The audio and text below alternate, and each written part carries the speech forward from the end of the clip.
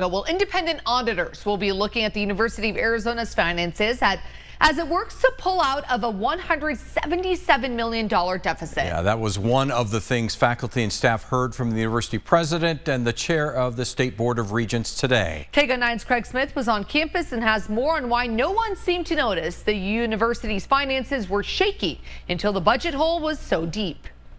University of Arizona President Dr. Robert Robbins has been very much in the hot seat since the word got out that U of A was in a deep financial crisis. Well, now he has faced faculty leadership with more on the plan to pull out. Faculty and staff leaders heard from President Robbins, Regents Chair Fred Duvall, and Interim CFO John Arnold.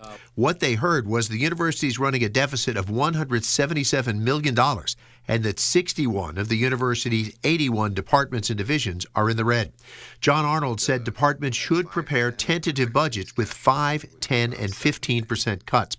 Health Sciences instructor Colette Scott asked how to cope with a growing program and a shrinking budget. So what do we start saying no to? How do we retain the staff when we're asking them to do more with less? Regents Chair Fred Duvall says the Regents complied with Governor Hobbs' call for independent accounting by hiring 2 consulting firms. He says ABOR is committed to protect student financial aid and staff retirement accounts. Asked how the financial hole grew so deep before the university discovered it, Dr. Robbins says when he first arrived, he questioned whether the university should continue to use financial models that allocated resources but did not do a good job of tracking costs. But that method encouraged more students to take more classes, and it worked financially until COVID upended university finances.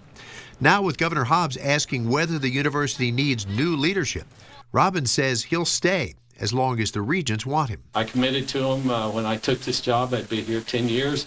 I'm 6.5 years in, but I work for the Regents, and if they support me and want me to continue this, to provide stability, to solve this problem, happened on my watch, I need to solve it, to continue to support all the great things we're doing. At the University of Arizona, Craig Smith, KGUN 9.